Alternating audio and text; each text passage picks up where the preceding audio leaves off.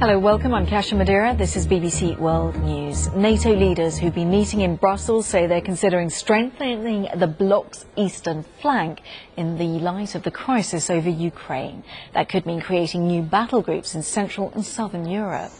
NATO also says it's seen no evidence to confirm Russia's claims that some forces have been pulling back following the completion of military exercises in Crimea. Police in London are investigating allegations of cash for honours linked to one of the Prince of Wales's charities. His aides say that he had no knowledge of the alleged offer of honours or British citizenship to a Saudi national. And at least 66 people have died in landslides in Brazil. A month's worth of rain fell in just a few hours, causing landslides in the town of Petrópolis, not far from Rio de Janeiro.